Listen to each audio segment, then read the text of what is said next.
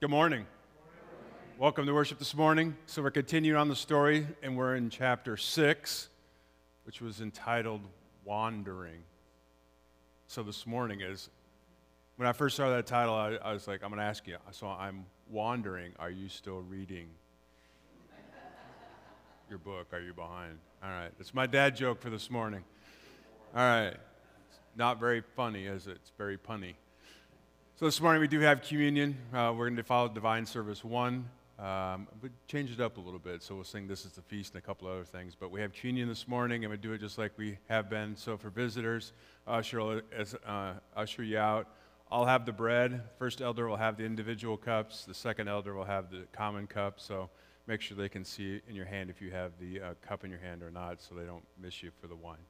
So with that, let's begin our worship with our first hymn.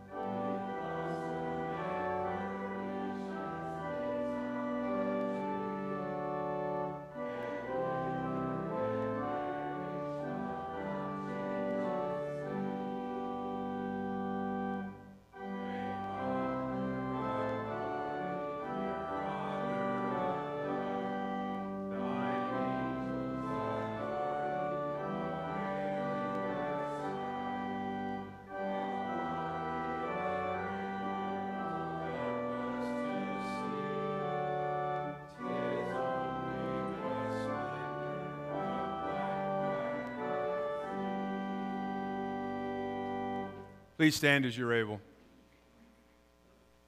We begin our worship this morning in the name of the Father, and the Son, and the Holy Spirit. Amen. If we say we have no sin, we deceive ourselves, and the truth is not in us. Confess God, who is faithful and just, will forgive us sins and cleanse us from all unrighteousness.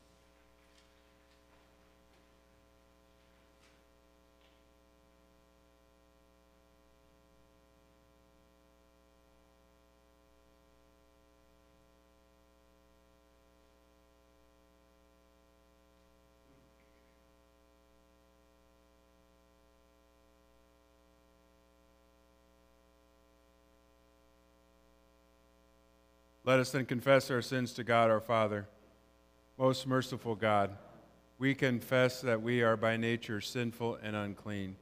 We have sinned against you in thought, word, and deed, by what we have done and by what we have left undone. We have not loved you with our whole heart. We have not loved our neighbors as ourselves.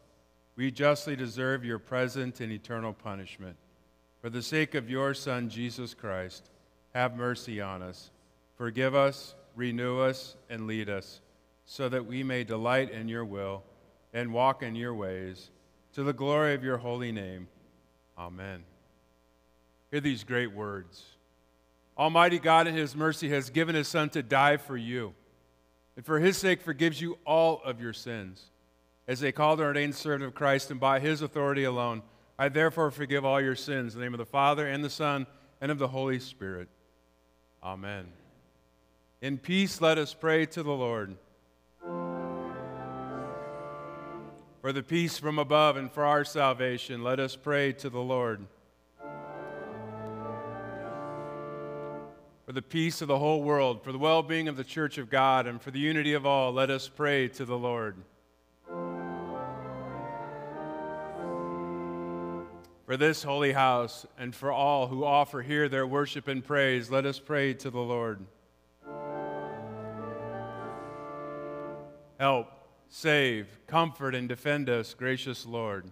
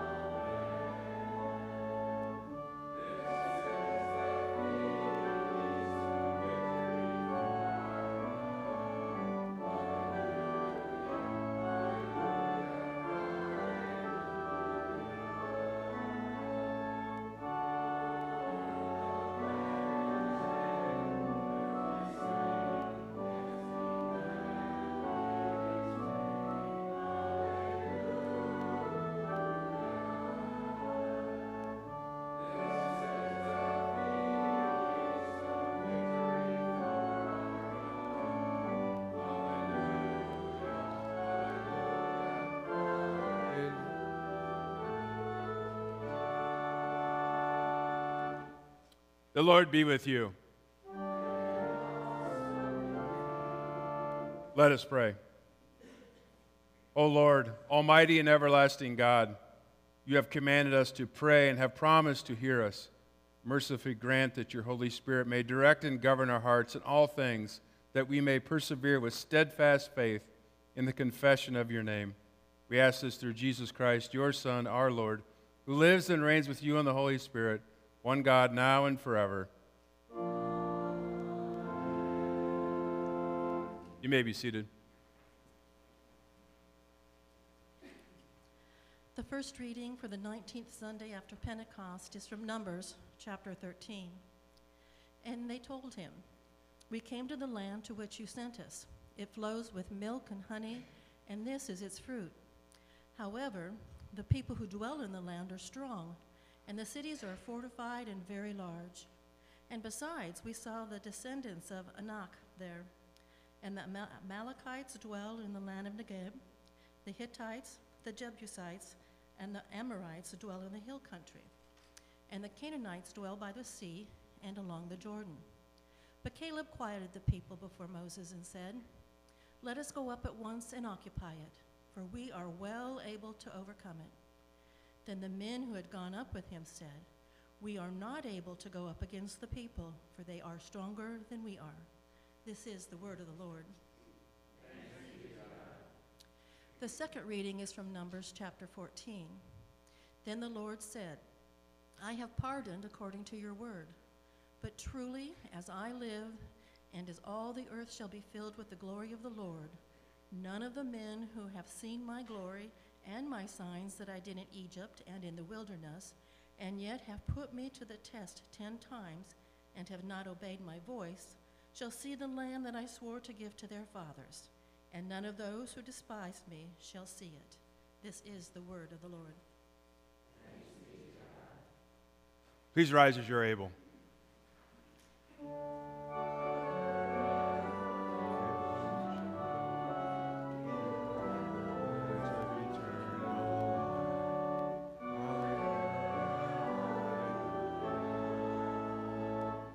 The Holy Gospel according to St. Luke, the 18th chapter. Jesus told them a parable to the effect that they ought to always pray and not lose heart. He said, "In a certain city there was a judge who neither feared God nor respected man. And there was a widow in that city who kept coming to him and saying, 'Give me justice against my adversary.' For a while he refused, but afterward he said to himself, 'Though I neither fear God nor respect man, yet because the widow keeps bothering me, I will give her justice, so that she will not beat me down by her continual coming.' And the Lord said, 'Hear what the unrighteous judge says, and will not God give justice to his elect, who cry to him day and night? Will he delay long over them? I tell you, he will give justice to them speedily. Nevertheless, when the Son of Man comes, will he find faith on earth?'" This is the gospel of the Lord. You may be seated.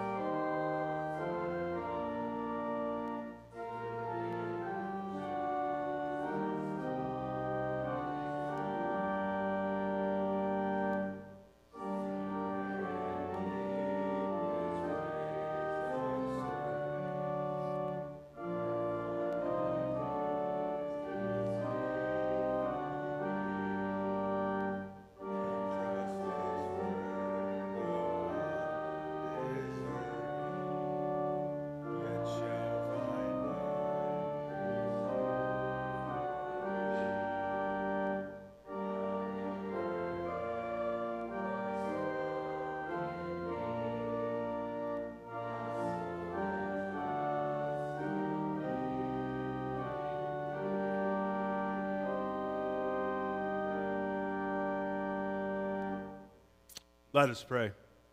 Lord, I ask that you speak through me this morning. Lord, may the words that come from my mouth give honor to you and your holy word. Please guide me with your words to send and equip this flock to grow your family and show your love. I ask all of this in the name of our crucified Savior who died and rose for our sins. Amen. Hello, friends. So, every once in a while I tell you, when I see something, I save it in this file for later on. Well, I've been saving this comic for a long time. I don't know if you've ever seen it. So Moses lost in the desert, year 40.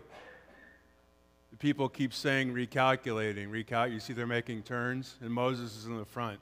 Knock it off, right?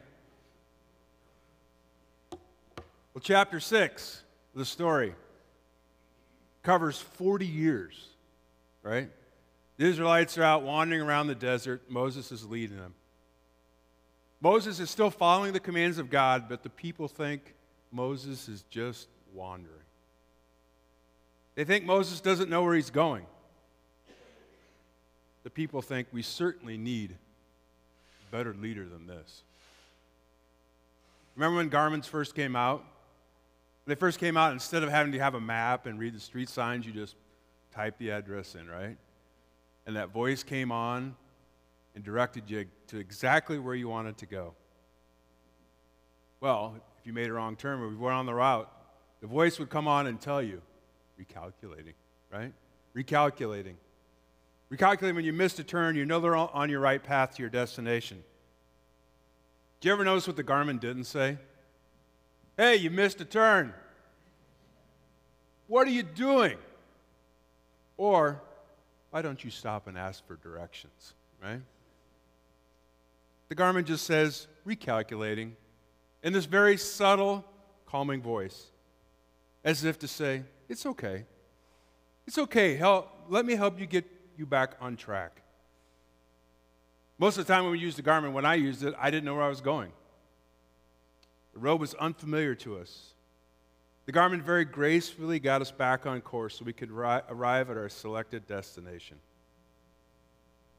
You see, the Israelites knew where they were supposed to go, Canaan, the promised land, the land flowing with milk and honey. God made a covenant, a promise to deliver them there. And they are still on this journey to the promised land. The Israelites thought this journey from Egypt to Canaan would take just a few months. But it's going to take 40 years. Each time the Israelites see Moses make a turn, they feel he's not leading them on a direct path to the promised land. And when they see that, they start to question and grumble and complain. There goes Moses taking a wrong turn again. Doesn't Moses know where he's going? Did they forget that God was leading Moses? Moses was his faithful servant to God, and he listened to the voice of God as he led his people. Yet the Israelites questioned him over and over and over again. God had declared his covenant with his people, and now it's time to move to the promised land. If the people will just follow his lead and do as he commands, the land will be theirs. So we talked about last week, God gave them commands and rules to follow. It wasn't like the Israelites had this long list of tests and things they had to go through to get to the promised land. The Israelites, although they are God's chosen people, his mighty nation, they are a sinful people. And sinful people rarely follow God's lead or listen to his plan. They become impatient and they become scared. Many times we read they put on these rose-colored glasses, didn't they? And they looked back at their life in Egypt while complaining about Moses, about everything from living conditions to what's on the menu. God takes them to the brink of the promised land.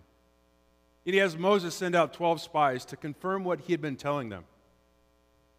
All those spies come back and agree the land is incredible. It's just like God described it. But only 2 of those spies, Caleb and Joshua, say, let's go take the land. Because of Israel's lack of faith and rebellion, they're going to spend 40 years in the wilderness. if you thought the complaining was bad before in chapter 6 or in chapter 5, chapter 6 is going to get much worse. You haven't heard anything yet. Think about this in comparison. I was trying to think of a comparison. Think your family's been planning this trip for a long, long time to this destination you've all wanted to go to, right? It takes you many days to get there, a place you've been eager to visit. But because you misbehaved on the way, there's going to be a little detour. You complained that you didn't have your bed to sleep in. You complained about the food. You questioned if the person driving even knew where they were going, even though they had a Garmin.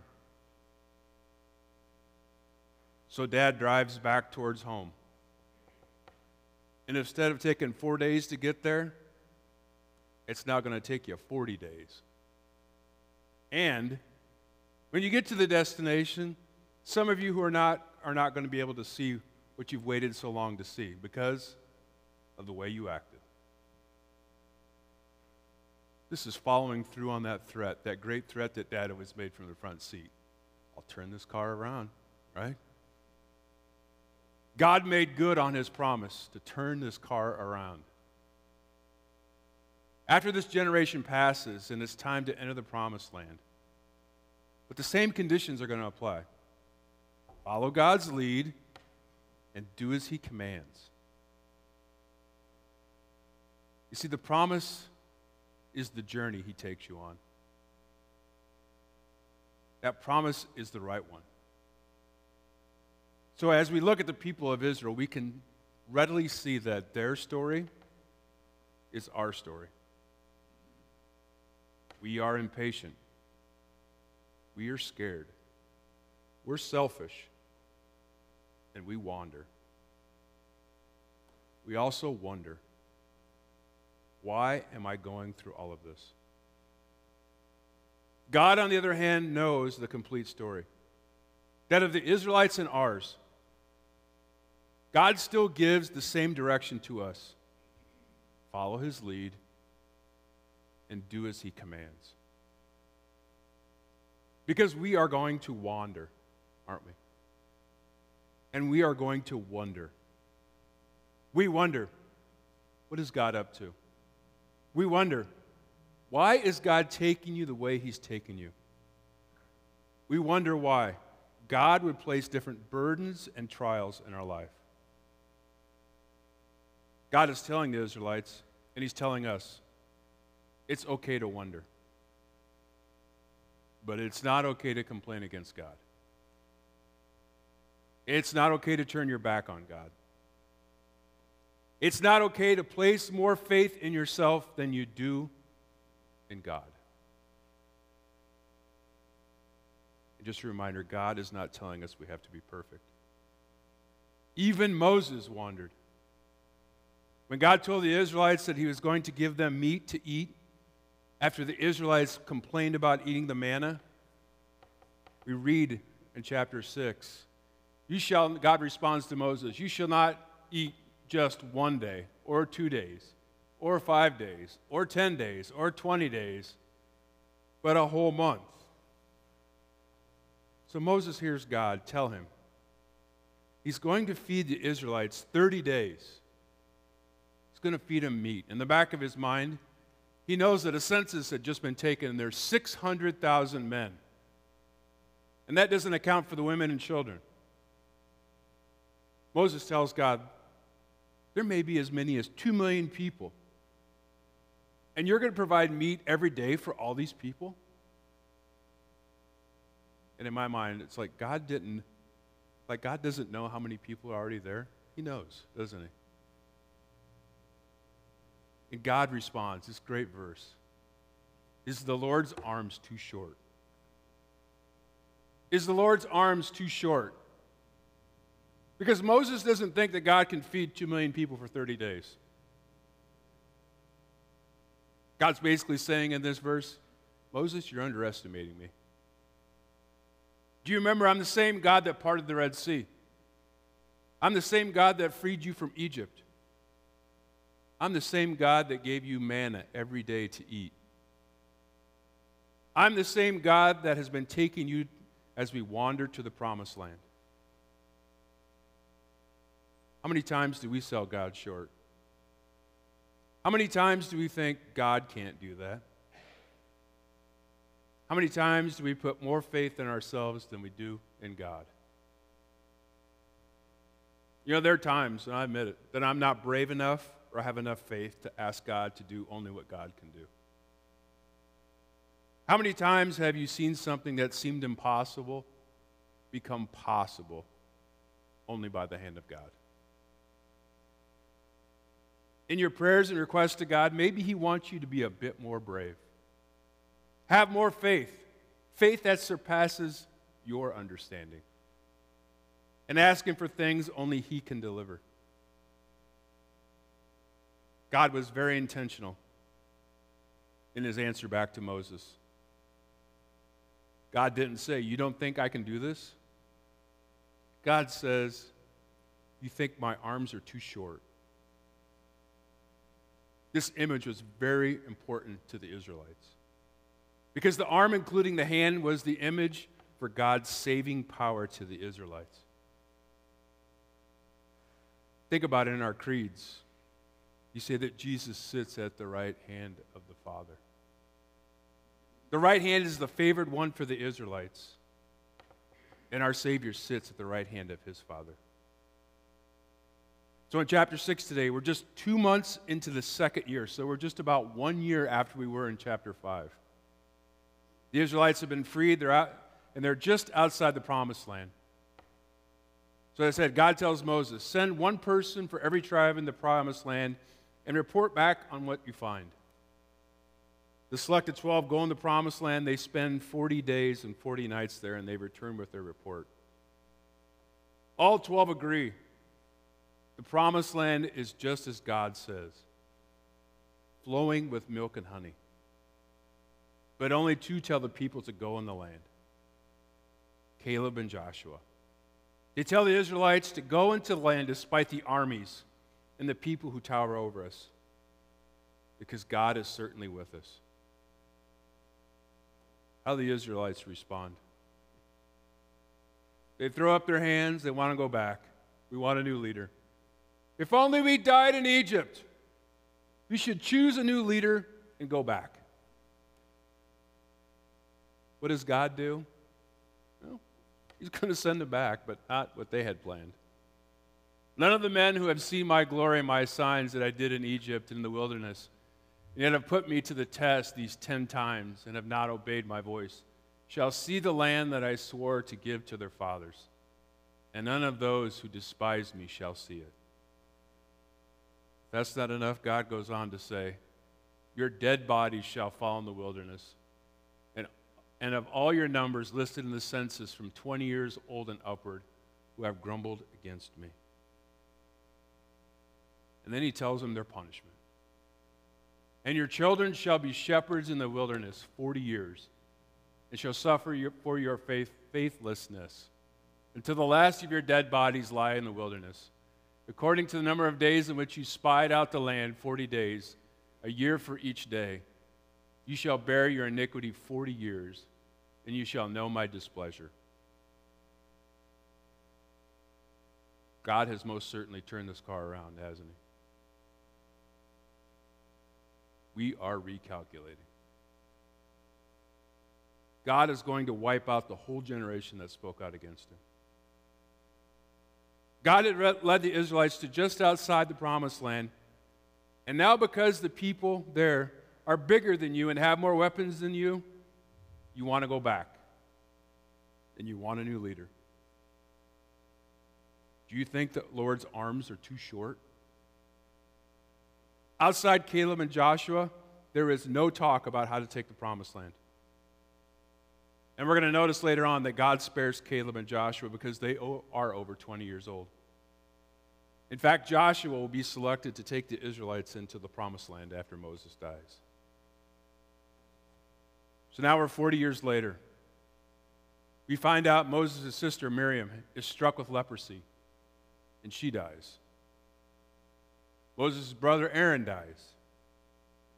And remember in our reading, Miriam and Aaron both spoke out against Moses in front of the people.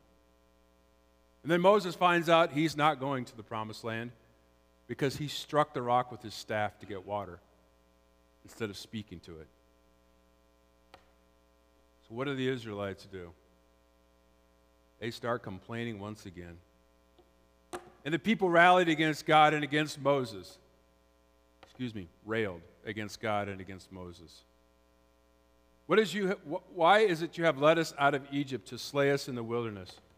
Because there is no food or water, and our soul is weary with this meager food. What does God do? He sent serpents, didn't he? Deadly serpents that bit the people, and they died from that bite. The Israelites asked Moses, please go to God. Get rid of these serpents.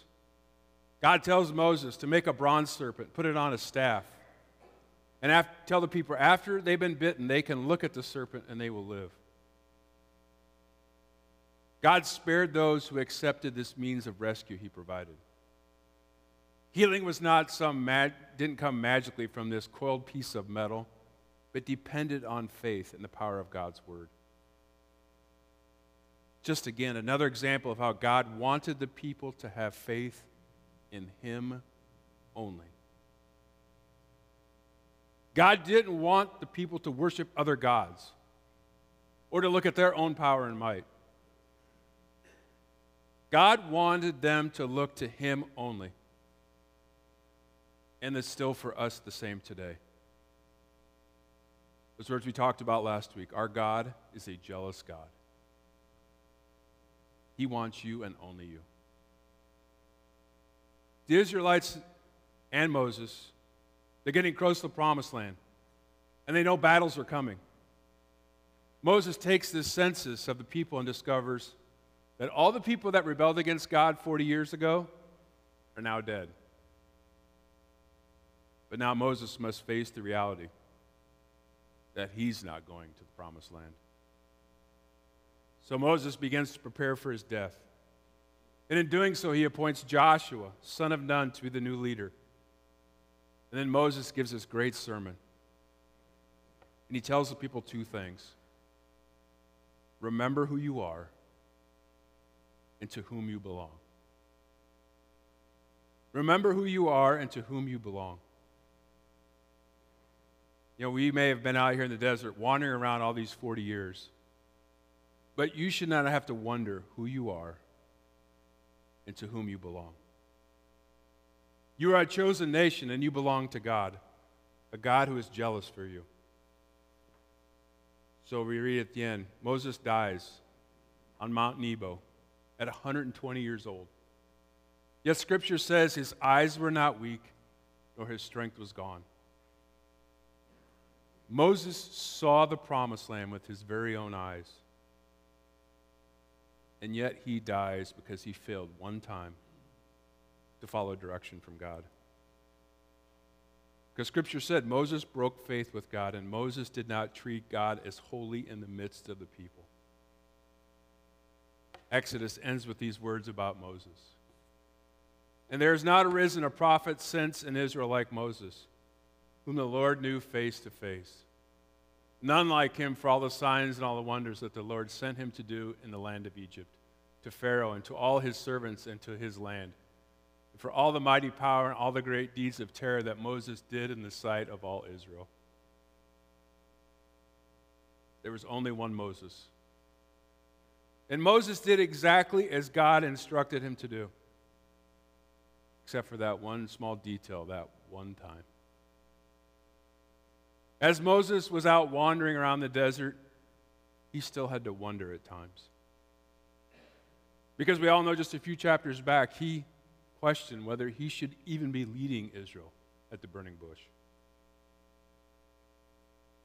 There are many words we can use to describe Moses. Faithful, servant, leader, messenger are just a few. If someone asked you to describe God, this question popped in my head.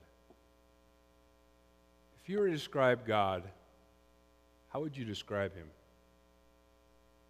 Well, I looked up a few resources, and there are a lot of words to describe God. Where do you even start? Where do you even end? As I said, a few resources tried to describe God. Here are just a few. Trustworthy, forgiving, guide, lasting, master, helper, righteous, immortal, sacred, incredible, glorified, bountiful, matchless, beloved, generous, unparalleled, powerful, wonderful, incomparable, infinite, healing, eternal, deliverer, exceptional, outstanding, awesome, amazing, outstanding, divine, perfect, strength, wise, limitless, boundless, kind, worthy, dedicated, merciful, triumphant, miraculous, precious, great, truthful, reverent, faultless, giving, praiseworthy, remarkable, king, majesty, selfless, beautiful, devoted, glorious, magnificent, protector, ruler, sincere, loving, joyful, marvelous, majestic, Savior, caring, strong, mighty, glory, advocate, love, light, zealous, faithful, noble, supreme, redeemer, compassionate, highest, pure, comforting, all-powerful, unequal, just, comforter, counselor, extraordinary, astounding, everlasting, awe-inspiring, good, holy, patient, victorious, gracious, jealous. And that's not the whole list. There are more words, I'm sure, that you can use to describe God. My point is this: each and every word that I just read to describe God, we believe with our whole heart. And we don't wonder if it describes God or if it did not. Because we know who God is. But when we feel like we are wandering, we forget who God is, don't we? When we wander, God tells us it's time to recalculate, doesn't he? God says, trust me. Follow me. I'll lead you. Amen? Let us pray. And may the peace that surpasses all understanding be with us all. Amen. Ushers will come forward and collect the tithes and the offerings.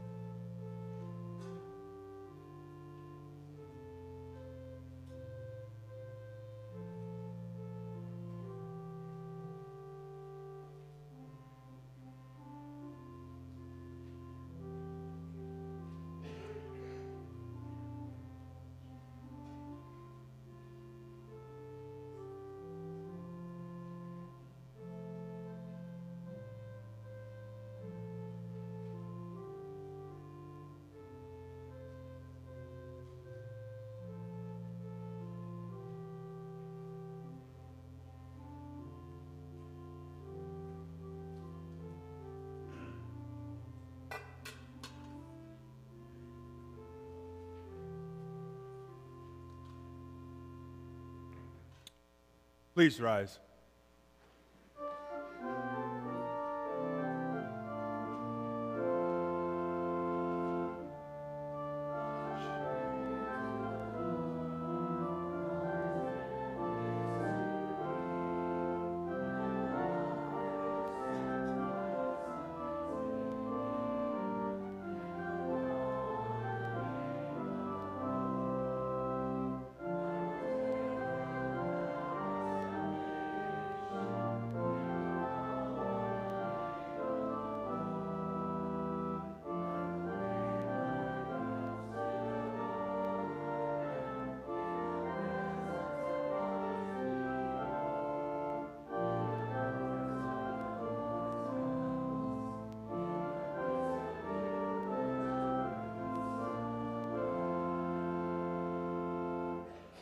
As Christians, we confess our faith is found in the Apostles' Creed. I ask you, Christian, what do you believe? I believe in God, the Father Almighty, maker of heaven and earth, and in Jesus Christ, his only Son, our Lord, who was conceived by the Holy Spirit, born of the Virgin Mary, suffered under Pontius Pilate, was crucified, died, and was buried. He descended into hell. The third day he rose again from the dead. He descended into heaven and sits at the right hand of God the Father Almighty. From thence he will come to judge the living and the dead. I believe in the Holy Spirit, the holy Christian Church, the communion of saints, the forgiveness of sins, the resurrection of the body, and the life everlasting. Amen. Let us pray for the whole Church of God in Christ Jesus and for all people according to their needs. God, we thank you once again for making your story our story. Each one of us is your child, and we are given a part of the greatest story of all time, a story that redeems us and gives us the gift of eternity with you. Please guide us and guard us, as you always do, as we seek more and more to know your story for us. Lord, in your mercy, Lord, when we wander, we know that you are continuing to guide us and lead us, yet we don't always listen to your voice. Lord, let us listen to your guiding voice in all of our wandering and wondering. And Lord, we pray today, especially for those who have seemed to stray so far from you. We pray that their hearts and minds would be open to knowing your guidance in their lives. Lord, in your mercy, today we thank you for the calling you give to missionaries all over the world. We pray especially today for Barbara Bentish and Pastor Steve Oliver and family serving in Taiwan, Pastor Rickman and family serving in Latin America. We also pray for the staff at Lighthouse Projects in Dominican Republic. We continue to pray that in every nation there will be people who hear the word of God through your missionaries. Lord, in your mercy, Lord, we thank you for this church. We thank you for the people who have made this building a church of believers who praise you and know Jesus as their Savior. We focus on our mission statement, growing God's family, showing God's love. We pray that we would reflect the light of Christ in this community and throughout the entire world. We ask that all who come through our doors are shown the love of Christ. Lord, in your mercy, we pray today for those who suffer physically, emotionally, and spiritually.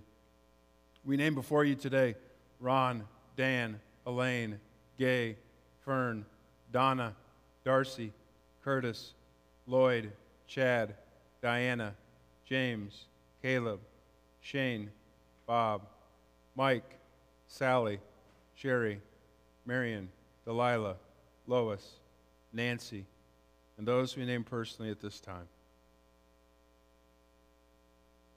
We also pray for caregivers and all others who tend to the sick and hurting.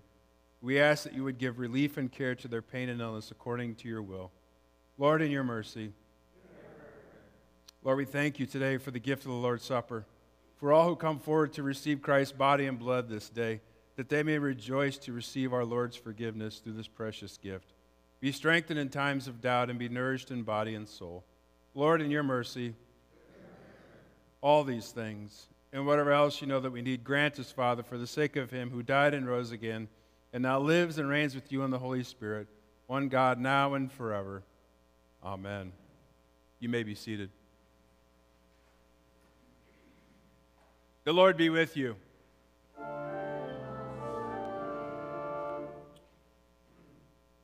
We lift up your hearts. Let us give thanks to the Lord our God.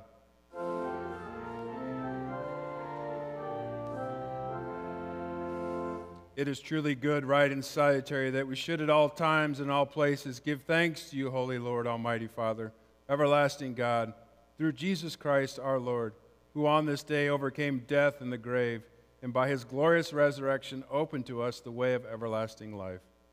Therefore, with angels and archangels, with all the company of heaven, we laud and magnify your glorious name, evermore praising you and saying,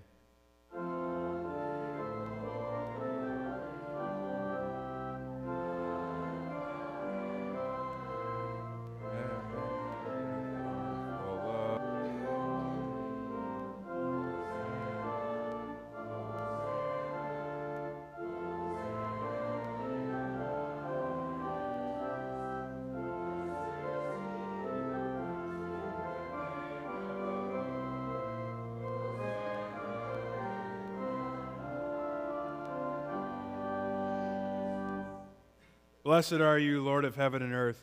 You had mercy on those whom you created and sent your only begotten Son into our flesh to bear our sin and be our Savior. With repentant joy, we receive the salvation accomplished for us by the all-avenging sacrifice of his body and blood on the cross. Gather in name and remembrance of Jesus. We beg you, O Lord, to forgive, renew, and strengthen us with your word and spirit. Grant us faithfully to eat his body and drink his blood as he bids us do in his own testament. Gather us together, we pray, from the ends of the earth to celebrate with all the faithful the marriage feast of the Lamb in his kingdom, which has no end. Graciously receive our prayers. Deliver and preserve us. To you alone, O Father, be all glory, honor, and worship, with the Son and the Holy Spirit, one God, now and forever. Amen. Our Lord Jesus Christ, the night he was betrayed, took bread. And when he had given thanks, he broke it and gave it to his disciples and said, "Take, eat. This is my body, which is given for you. This do in remembrance of me." In the same way, he took the cup after supper, and when he had given thanks, he gave it to them, saying, "Drink of it, all of you. This cup is the New Testament in my blood, which is shed for you for the forgiveness of sins. This do as often as you drink it in remembrance of me." As often as we eat this bread and drink this cup, we proclaim the Lord's death until he comes. Amen. Come, Lord Jesus. O Lord Jesus Christ, only Son of the Father, in giving us your body and blood to eat and to drink, lead us to remember and confess your holy cross and passion, your blessed death, your rest in the tomb, your resurrection from the dead, your ascension into heaven, and your coming for final judgment. So remember us in your kingdom and teach us to pray. Our Father, who art in heaven, hallowed be thy name. Thy kingdom come, thy will be done, on earth as it is in heaven. Give us this day our daily bread, and forgive us our trespasses, as we forgive those who trespass against us. And lead us not into temptation, but deliver us from evil. For thine is the kingdom, and the power, and the glory, forever and ever. Amen. The peace of the Lord be with you always.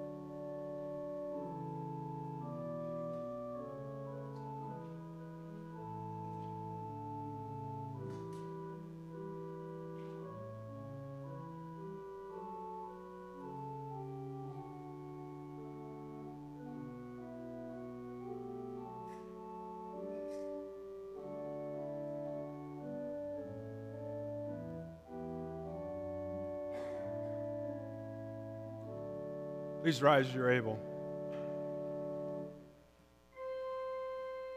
Thank the Lord and sing his praise. Tell everyone.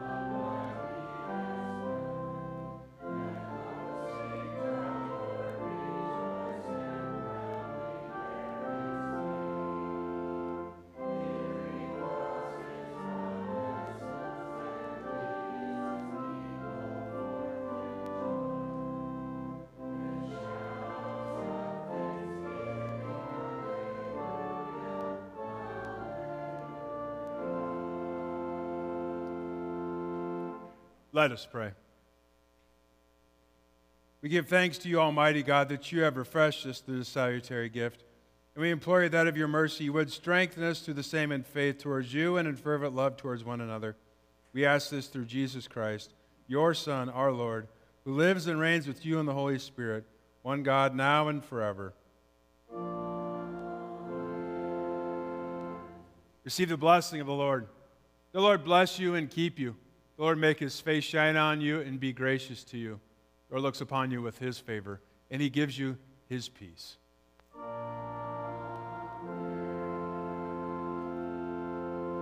You may be seated.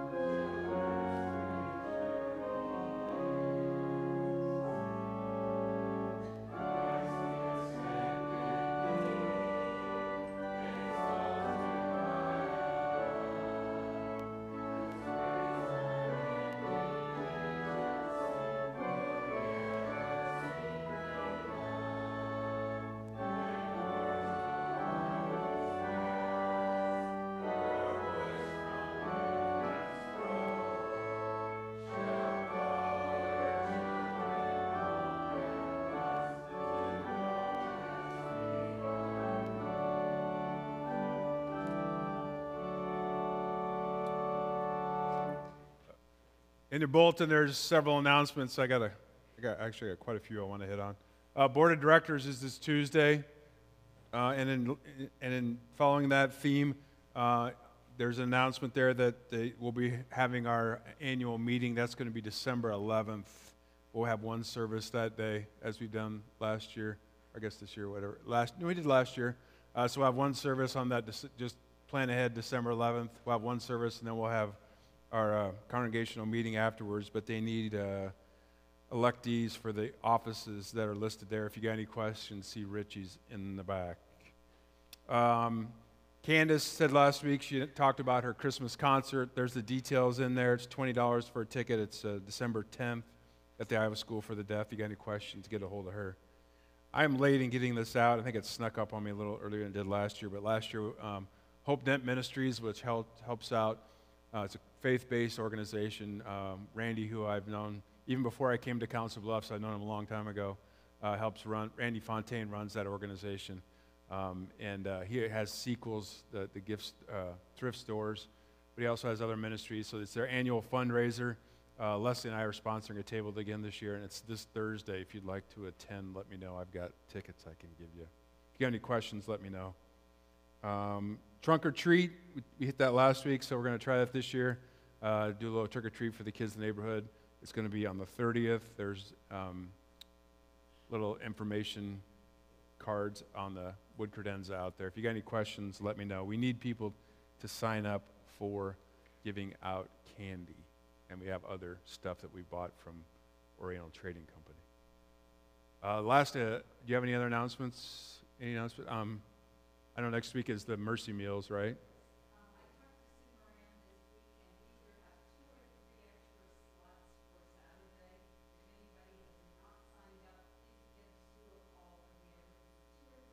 Okay. Everybody hear that? Okay, so Mercy Meals, go up to Sioux City next Saturday. There's room for 2 or 3 more people for that. Any other announcements? I have one joyous announcement. Our second grandson arrived on Tuesday, and my daughter named him Rhett William. I told her she moved to the favored daughter status already. All right? So this week, Leslie and I are going to hope to sneak away up to Minnesota and go see him real quick and then come back.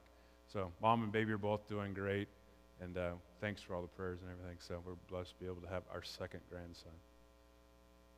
All right. Go in peace. Have a great week.